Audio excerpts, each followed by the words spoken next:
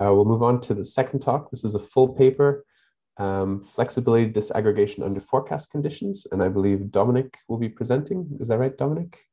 So Dominik, while you share your screen, I'll just introduce you. Dominik Denner received the BSc and MSc degree in computer science from University of Passau in 2014 and 2017, respectively. Today, he is doing his PhD at the Chair of Computer Networks and Computer Communications, where he is working on various energy-related research projects. His research interests include future energy systems, distributed smart grid algorithms, and fair control mechanisms for distributed storage and electric vehicles. So please go ahead. Good, thank you. So I guess you see my screen. I will present the paper Flexibility Disaggregation under Forecast Conditions. My co-authors are Seidemann, Lechl, and Hermann Meer. The later two are also here today in the conference. So households can be seen traditionally as consumers. So they're just following kind of standard load profiles. And with more and more installation of PV systems, and also mainly energy storage systems that are typically used to store surplus PV power from the PV systems for later use. And we also have an increase of more additional high loads that have a certain flexibility in the usage. We actually require a certain manager or some entity that is creating schedules for that. And that is called an energy management system, sometimes also called home energy management system. For the talk, we will here call it energy management system. And the task of this energy management system is basically to calculate schedules for the electric vehicle, for the energy storage system, to kind of use the devices in the best optimal way for the household owner. So if you have now plenty of that energy management systems or households, we can kind of utilize the flexibility that comes from these certain assets for power grid operation purposes, for example. However, we are not likely to be allowed to control the devices directly because of privacy reasons. We might not want to reveal the information when my EV is at home, or some information about my energy storage system, respectively my specific load profile. The paper contributes with three main parts. First of all, we do a forecast or discuss forecasting techniques for the local PV generation and household load. Among them, we talk about long short-term memory neural networks. Second, we discuss how to optimize the local energy management system, so the local operation of all the flexible assets there. Here we use a mixed interlinear problem.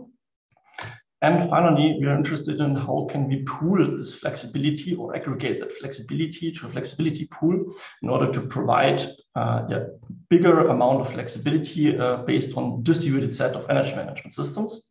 Here we will use a heuristic algorithm that can be configured with some objectives. For example, that we kind of optimize the disaggregation of a flexibility request based on the cost that occurs at the energy management systems, or based on the probability. And that is actually exactly the main goal of the paper, to show how forecast impacts flexibility disaggregation. Regarding forecast, we actually need to forecast both PV generation and household load. We actually need to forecast it separately to kind of be able to build the mixed interlinear problem later on. The PV forecast is based on a long short-term memory recurrent neural network, where we have on our input layer 7 input neurons that cover input data from Soulcast over a time horizon of 2.5 years. The input data is basically weather data, so we have global horizontal irradiance, temperature, solar zenith angles, and so on. The hidden layer consists of 25 LSTM blocks that finally can capture long and short-term memory or information dependencies from the data and kind of train information out of the data. The output layer consists of single neuron, which gives us the PV output power in watt that we can finally use for the local optimization. The household load is a much simpler model, so it's just for demonstration purposes here. It's a statistical model that we call similar day, and it does kind of a very simple work. It just takes the average of the last 4 weeks of the same day. So if I want to predict the Monday, I will take the last 4 Mondays, take the same hour, build an average, and that is my predicted profile, so to say. The interesting aspect is actually how this forecast impacts the local optimization and the flexibility pooling or flexibility disaggregation. And therefore, we built a probability density function for the error of the forecast, and actually not for each error itself, but of the combined generation and load forecast error. And from that, we can then create a cumulative distribution function where we can see, for example, the right-hand picture, that during the noontime, we see that the error is much less dense, whereas during the night, we can have kind of a very small error with high probabilities. Having these profiles, predicted profiles for PV and household, we can start to model our mixed digital linear problem. We have here on the right-hand side the household load and the PV generation, here denoted as a negative load. And we define decision variables and constraints for all our assets. So the time horizon is discretized, for example, in quarter-of-hour slots, and we define one decision variable for each time slot. So for example, for the EV charging, we might need to add constraints for the availability of the EV so that we only can charge the EV when it's available at the household. We might need to have a requirement or a constraint for the energy that needs to be charged, so the surface below the charging profile. And we might have some additional constraints from the charging facility, so some upper charging limit, power limit, or a minimum charging limit, which is typically for type 2 connectors with PWM control signals, where you kind of need to charge an EV with at least 6 ampere per phase, otherwise it will not start. The second asset is the energy storage system. It is quite similar to the EV itself, with the difference that it's possible to charge it bidirectionally, so we can charge it and discharge it. We also need to model efficiency values in these constraints, and we need to ensure that we cannot discharge an empty battery or charge a full battery. That can be all expressed by constraints in the problem formulation. Summing up the profiles, we get our energy grid profile, so basically the profile that we can expect to measure at the grid connection point. And we might also want to have here some additional constraints on the system, for example, some peak limitations, some grid limitations that are pre-known, or it might also be required based on political decisions that we are not allowed to use our energy storage system, for example, for grid, for playing on the grid price, on the market price, so that we are only allowed to use the storage for local surplus power, and we are not allowed to discharge the battery to the grid. That can all be modeled with such constraints. The optimization itself is then operated in a hierarchical manner. So we define 4 objective functions, where we first optimize for the first objective function, and from the remaining solution space, we select the best or the optimum from the next objective function, and so on. The first objective is to optimize for price. So basically to reduce the money that we need to pay for buying energy from the grid, weighted by the energy cost. And it also considers the amount of stored energy that we have in our energy storage system and the amount that we finally put it into or charged into our EV. That indirectly optimizes for self-consumption and autarky. The second objective is to do block charging for our electric vehicle. So that is mainly important if we have multiple EVs, because we do not want to have constant switching between the EVs, because the MILP doesn't really care which EV is charging. So we need to manually kind of optimize for that so that we can get sequential charging of the EVs in blocks. The third objective is to do peak shaving. So that's not only optimal or good for the power grid operator, but also kind of interesting for the owner of the house and the operator of the energy management system, because the farther I'm away from my peak limitation of the grid connection point, the bigger or the better I can tolerate forecast errors, because I'm still away from the boundary of the solution space.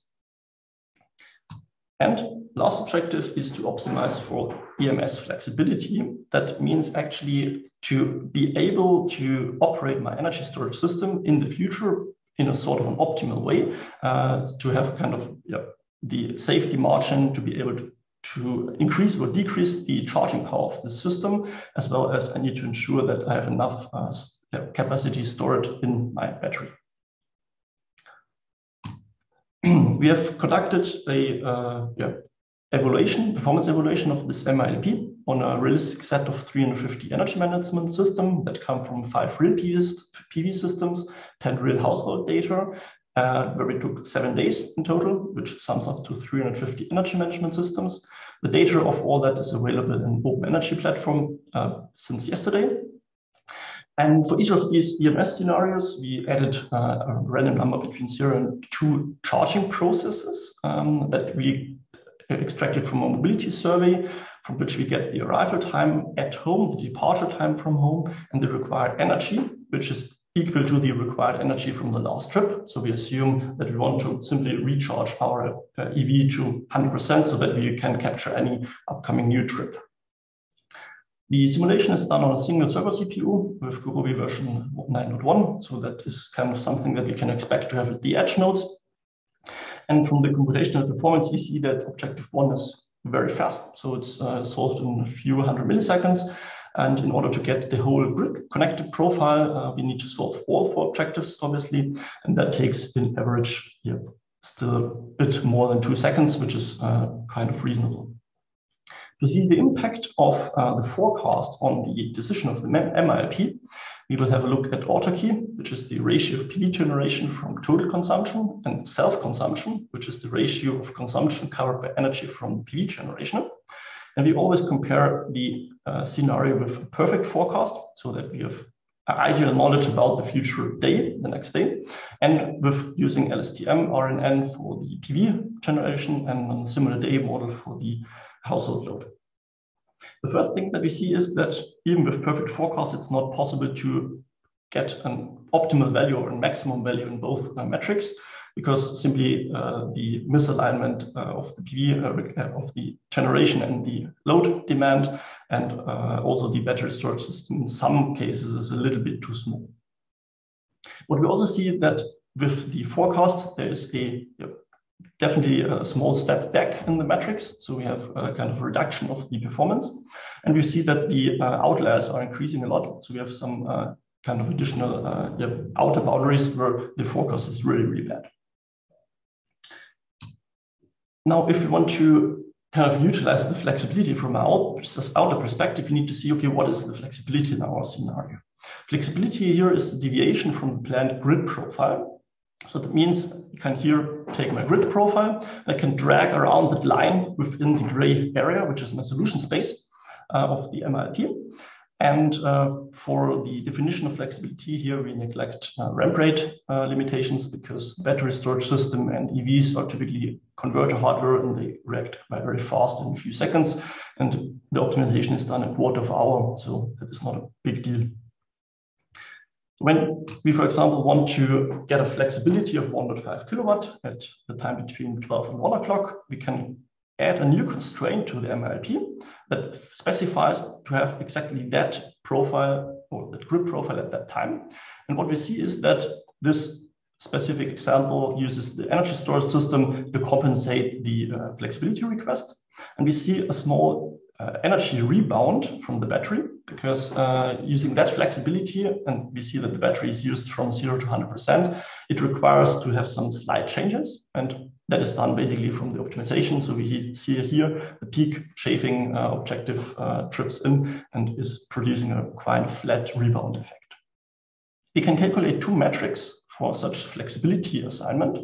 First of all, we can do cost calculation of that one, which is very simple, the difference of the objective of objective 1. So we take the objective before and we take the objective after applying that flexibility, and we see how much cost occurs for the end user. So in that specific example, there is nearly none cost, assuming that we have a constant feed-in tariff, because we're just utilizing our battery in a different way, but at the end, it doesn't really make a difference. The second metric that we can calculate is the probability for flexibility delivery. And here that follows the idea that the nearer I'm to my outer range of the flexibility that I can provide, the less likely it is that I still can provide it with a certain forecast error. And the more safety margin I have to my outer boundary, the higher is the likelihood that I can compensate forecast errors with my local assets. And there we use the cumulative distribution function for the difference of the grid limit and the grid flexibility. So that's how flexibility is considered for each single energy management system. And the next thing is, how can we aggregate this flexibility to a certain flexibility pool? For that, we assume that the energy management systems together need to fulfill linearly exactly the same like the flexibility request is done. So we neglect the grid losses here. And we can use different assignment policies for the flexibility. For example, you can assign flexibility requests in an equal manner, meaning an absolute equal portion of the flexibility is given to each energy management system that participates in the pool. Contrary, a proportional one would kind of calculate the proportion of the flexibility so that everyone is proportionally to its maximum capability of flexibility at a certain time, providing to the flexibility request of the pool. The two more interesting policies are for cost minimization. So they try to assign the flexibility to the energy management systems to get a minimum cost. And we try to also assign in a different policy the flexibility to the energy management systems to get a high probability for delivery. The disaggregation heuristic is rather simple. So we have, for example, here a request profile to a certain pool. And what you do is we slice the request in power to some small portions, and we assign each portion to the next energy management system that fulfills a certain metric. And the metric is kind of implementing the policy that we want to achieve. The assignment is done on a timely manner. So we start with the first time slot, assign the full capacity to the single energy management systems, and then iterate over to the next time slot where we assign the power or the flexibility portions to the single energy management systems until I'm not able to assign more flexibility. So what we see is that there's a small downside of that approach, that it takes a while to see whether a overall flexibility profile is feasible or not, because we first need to assign the overall flexibility, and then we might get the result, okay, it's infeasible, so restart again. Right. Comparing the different assignment policies, we can here see this huge figure. So we have here the equal share policy, we have a proportional share policy, we have the cost optimization and the probability optimal policy. The upper graphs with the blue color always show the cost, so the aggregated cost for providing the flexibility of the pool. The lower one always shows the probability for providing the flexibility. And each graph needs to be seen like that. So on the y-axis, we have a flexibility request, so the power flexibility request in kilowatt. And the x-axis is the time horizon. So we start here as an example with time 10. And we need to understand it like that. If we have a look at the point here, we assume that we will provide 500 kilowatt positive flexibility over a time horizon between 10 to 12.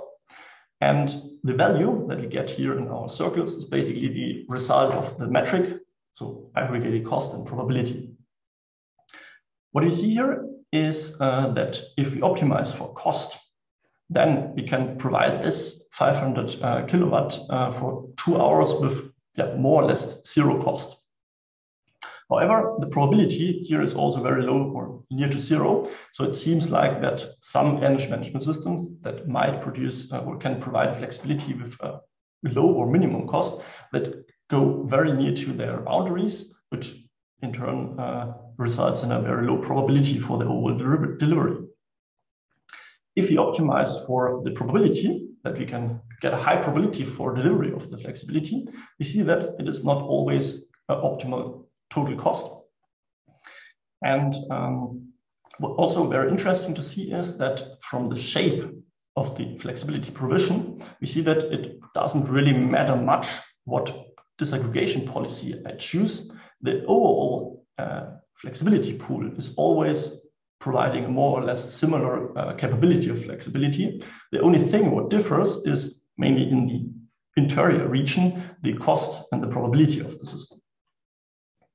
What we see here is the probability also, proportional disaggregation also provides a very good probability for delivery. That is, in fact, due to the case that for our simulations, the 150 energy management systems that we've used for that scenario setup, they have a very similar cumulative distribution function for the forecast error.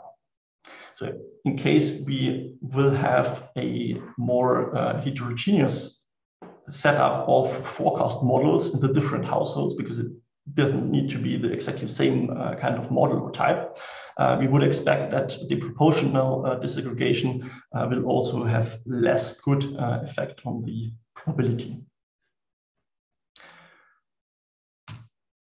Right, so to finalize my presentation today, I want to conclude. So what we have seen is that we have an efficient solution with the mixed integer linear problem to solve the local energy management system optimization, and we can do it in a decentralized manner.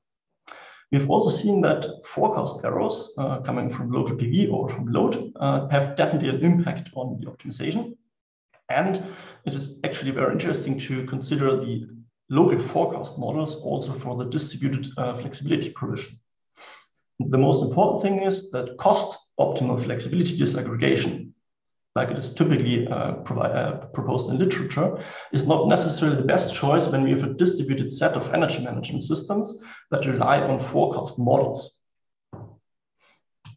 Future work includes a more advanced way of disaggregating the flexibility. So we are currently evaluating a multi-objective genetic algorithm to assign flexibilities to the different energy management systems. And this approach will also consider optimization of power grid losses, because we also always should consider the grid. It will also optimize for cost and probability, as we have seen today. And we also want to have a look at fairness. So here the idea basically is that if we are not disaggregating the flexibility kind of fair among the participating energy management systems, we might face the problem that people that always need to provide flexibility, even though they probably don't like to, or people that are simply ignored in most of the cases, that probably will skip or will exit such a flexibility pool, and then actually our overall flexibility potential will decrease a lot, which we also want to avoid. Thank you for your attention. I'm happy to answer your questions. Great. Thank you very much, Dominik. Very super interesting. We already had a few questions in the Slack channel. I can read them out, but if the questioners are present and want to ask it in person, I think that makes more sense. So maybe Sonja, if you want to go first. Hi, Dominik. Yeah, as you know, I'm always interested in the user. Oh, here the thunderstorm is coming along. I'm always interested in the user, and on the one hand, I'm asking myself, what happens if something goes wrong? So is the user just your error? And also with regards to cost optimization, we know that people are not always 100% flexible, so that elasticity, consumption elasticity is not as high as you would expect. Do you account for this? And finally, I have a setting question. Is the battery only charged by the PVs, or is it also charged and recharged by the grid depending on the prices? Okay, so the user is first of all part of, so if you consider the non-controllable loads, then it's part of the forecasted load profiles. So it's partially the error, as you said. And for the local optimization, we have restricted to the German legislation that you kind of you're only allowed to use the battery storage system for your own surplus power.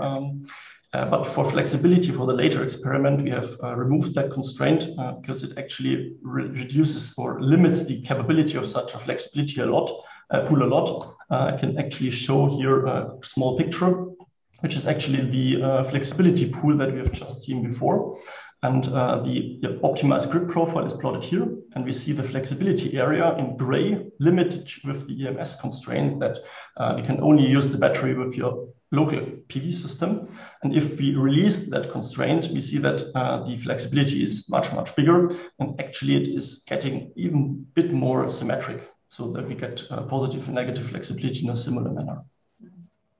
Okay, thanks. Nice work, Dominik. Thank you. Great, thanks. We also had a question from Jonas. Jonas, do you want to ask it? Yes, let me just make sure that you can see me. Excellent. Yeah. So, Dominik, first of all, excellent presentation. Really, really awesome to listen through all of these interesting findings. My question is more about what is the sort of situation with regards to where the devices are situated. So you mentioned that during your experiments you had 150 EMSs. So are all of these devices within a local energy community, or at least within the same DSO system operator? What is the configuration that you're using in your experiments? So for this paper, we have kind of assumed that we kind of abstract from the grid level. So we can assume that it is they are kind of connected with such a flexibility pool like with an energy community.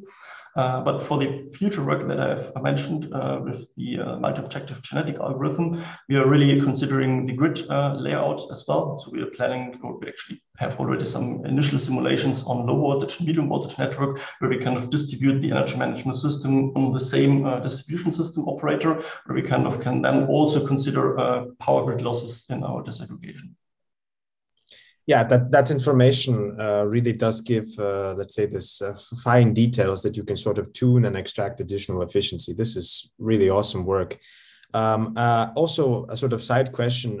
In this work, you mostly worked with EVs and PVs. Have you tried to add additional energy vectors, or have you any experience with additional energy vectors, for example, heating energy? So I had a short look to heat pumps, which are quite a new but very emerging and flexible technology for heating. The issue is, first of all, the controllability of heat pumps. So typically, it is not that easy to really shut down or control a heat pump directly. So it's not that easy to include that in an optimization problem because you have a lot of, you actually do not know exactly how it will react. It also depends on weather, outside temperature, but it's also a part of a plan to integrate it for future work a bit to see what other flexible devices might suit you. Yeah, just a teaser. My presentation will cover that. So exactly, I would have guessed it. Yeah, thank you so much, Dominik. Awesome. Great, thanks very much. And Jonas's talk is not the next one, but the one after, as a double teaser. We maybe have time for one more quick question, but I don't see any hands at the moment. In any case, I have a couple as well, but I think I'll put them in the Slack since we're running basically right on time at the moment. Thanks again, Dominik. All right, so we'll move on